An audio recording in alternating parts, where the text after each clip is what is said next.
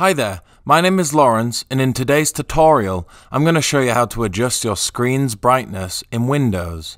Within Windows, there are several ways you can adjust your screen's brightness.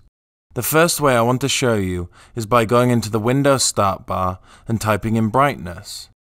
Click on the Change Brightness Level result. A display dialog window will now display. From here you can increase and decrease your screen's brightness by moving the brightness slider up and down. The second way to adjust your screen's brightness is by going into the System tray and clicking on the message icon.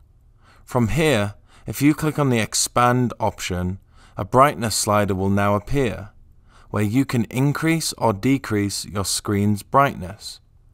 For the last option, you can adjust your screen's brightness by looking at your laptop or computer's keyboard and holding down the FN key on your keyboard, and at the same time holding down the increase or decrease brightness keys to adjust your screen's brightness. And it's as simple as that. Increasing your screen's brightness is a simple and easy to perform task in Windows. If you like this video, please give it a thumbs up. And if you'd like to see more videos like this, then please subscribe.